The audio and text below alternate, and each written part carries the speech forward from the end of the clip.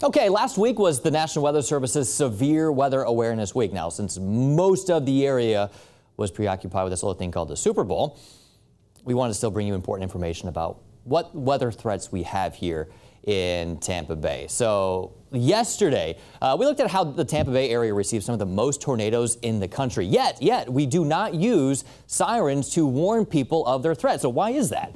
We've got that story right now up on 10tampabay.com. Now, behind Kansas and Texas, Florida receives the third most tornadoes on average in the U.S. Now, fortunately, a majority of those tornadoes are relatively weak, but strong tornadoes are possible. So how do these ferocious phenomena form?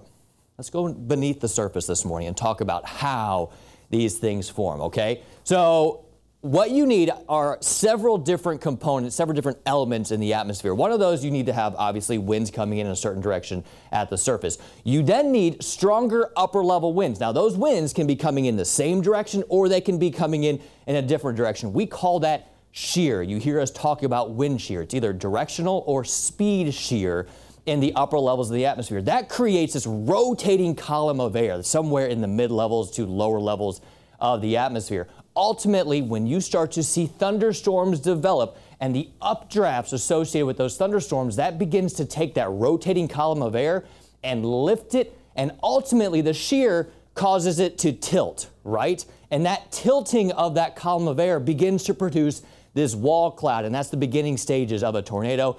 If the conditions are just right, that wall cloud can produce a tornado, and it will descend all the way down to the ground, and when it hits the ground, that's when it's a touchdown, that's when it's a tornado, and that's when you need to be seeking shelter.